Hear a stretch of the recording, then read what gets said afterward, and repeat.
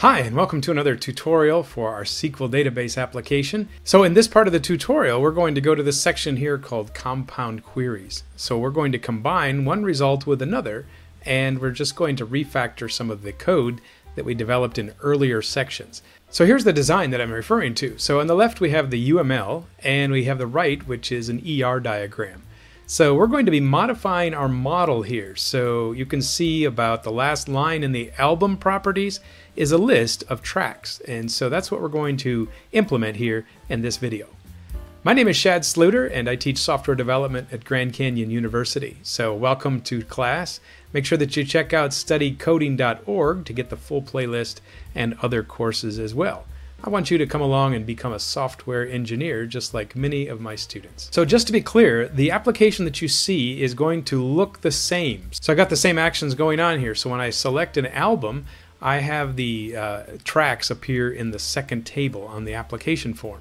So we're not changing the look, we're just changing the design. So let's get started in the code. So the first place I want to go is into the albums class. And some time ago I left a note here that said we're going to later make a list of tracks as part of the properties here. And so that's what we're going to do right now. So I want to show that we have a list of type track, and we're going to use the get and set properties and make it public. The next part we're going to adopt here is the albums DAO. So I've collapsed all of the methods that are in this class just so that we can get a summary of what we've made. So you can see we have a method to get all the albums, to search for albums by title, to add an album, and then we have two different selectors at the bottom. One is getting the tracks for the album, and then the second item here was also for getting tracks using a join statement. So joining meant that we could have a flexible number of columns. So we're going to be modifying the get all albums method here, and we're going to use the get tracks for album as a kind of a secondary helper. So let's get into the get all albums. So you can see that I'm inserting right below the place where we just fetched a new album. I'm going to now add the tracks property to this variable called a. So a.tracks equals. And then I can go to another method in this class here to get those tracks. So get tracks for album is another helper method we're going to use. Now the part that's missing here is that it's expecting a number. So let's type in A, and let's get at the, let's see, I think it's the ID number. Yes, it is. So if we provide the ID number for this album, we should be able to get all the tracks and then add them to the list of things that we're returning. So that's a small change here, but it's going to allow us to save all the tracks at the same time we fetch the album. Now that we've returned all the tracks as well as the album, we can modify what we do in our Form 1. So here we are in Form 1. I'm going to the very top, and I'm going to add one new item. So I'm going to save a global list of albums that we can refer to after it's been fetched. So we'll make a list called albums. Now just to prove to you that I can use this list, I'm going to define it here in line 21. And I'm going to fetch all the albums and assign it to this list. And then on the next step down, let's assign the data source for the control to the list. So it's an intermediate step. We've just kind of a temporary placeholder, but we can fetch this again without going back to the database, and you'll see that in a second. Now there is an important difference though. So the albums now contain a property that includes the list of all tracks, so we don't have to go back later and fetch those again. So the next section I want to work on is down here in the data grid view click an event item. So when we click an event, in the current stage, what we have right here are several lines that go back to the database to get the tracks.